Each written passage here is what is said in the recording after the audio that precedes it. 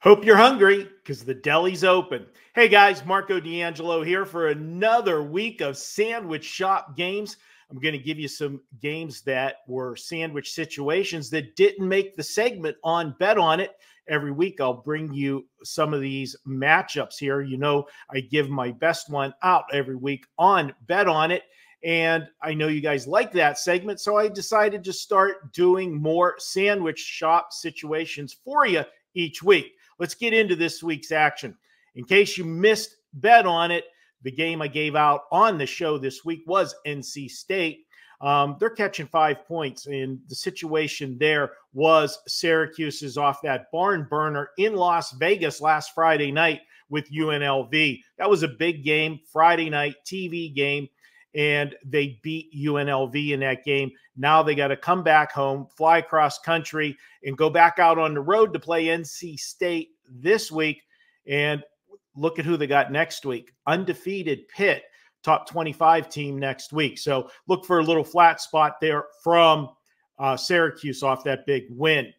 Another sandwich situation here, staying with that UNLV game from last week. You got UNLV coming off losing in overtime 44-41. Now that was UNLV's first loss, but it was a devastating loss for them because there was a lot of talk that if UNLV ran the table till they played Boise State in a few weeks, that the winner of that UNLV Boise State would be the team in line for that bonus at-large bid to get into the 12-team playoffs.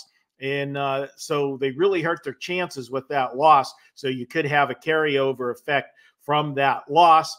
And if you look at who UNLV plays next week, coming off that gut-wrenching loss last week, they got Oregon State next week. That's a Pac-12 game that big for them because they would be playing, you know, a bigger school. I know the Pac-12 really doesn't exist this year with just the two teams in it, but UNLV will be looking forward to that game because Oregon State, one of the two remaining teams with Washington State in the Pac-12.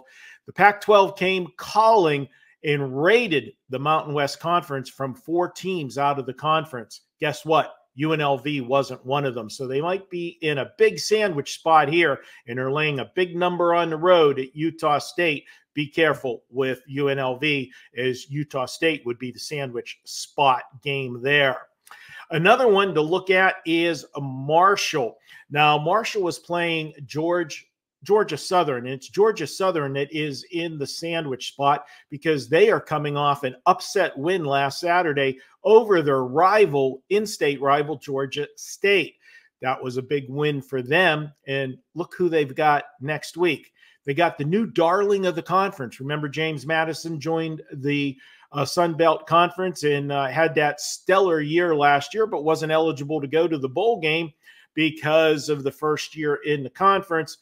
So they got James Madison on deck off of a rivalry upset win. Bad spot for them. Take a look at Marshall. Now, guys, I'm going to give you a couple more games here in a second. But if you made it to this point of the video, I appreciate you watching the video. And I also would appreciate if you do me a favor. If you like what you're seeing, hit the like button. Those thumbs up really help the channel. I appreciate you for that. And leave me a comment. Tell me what you like about the videos, what you don't like, what you'd like to see.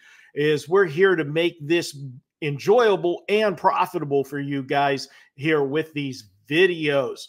All right, before I tell you about a couple games, trap games that I want to tell you about on the college slate, I want to just throw in a little advertisement here. If you guys like the way I do things and you would like to be a client, we've got a special going right now. You can get the rest of 2024 for just $595.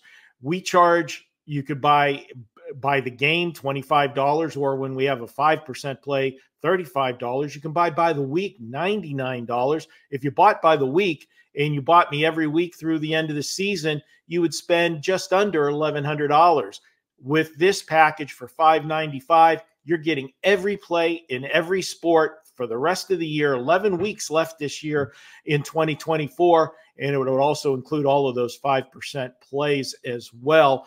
Guys, this is the best time of the year. Why? Because all of the sports are running, college and pro football, and you know what we've been doing with that. We're on a 12-2 run with our 5% plays, and you know those 5% plays 4-0 so far this football season. But you get NBA, we're the #1 handicapper at WagerTalk over the last 4 years, netting 198 units of profit. Hockey just started. You'll get our hockey plays. We're up 57 units over the last 3 years in hockey. Get everything, every sport I release for $5.95. That comes out to $7.50 per day. All right, enough about that. You can find all that over on my homepage at WagerTalk.com. Now, let's get to a couple trap games. And we're going to take a look at North Carolina this week. Georgia Tech is coming in here, and they are in a major look-ahead spot. They're coming off that big win last Saturday over Duke, and they've got Notre Dame on deck. Not only do they have Notre Dame on deck, but that game is being played at the Mercedes-Benz Stadium in Atlanta, Georgia. So that is going to be a huge game for them, nationally televised game.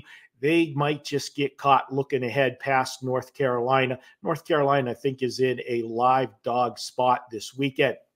Also, I'm going to take a look at the Pitt Panthers. Pitt Panthers, and my Pitt Panthers, undefeated, just cracked the top 25, but I got to wonder, how does California pick themselves up off the mat from last week? If you remember, last week, game day, college game day was in California for that Miami of Florida, California game. And California took it to Miami of Florida. They led from pillar to post.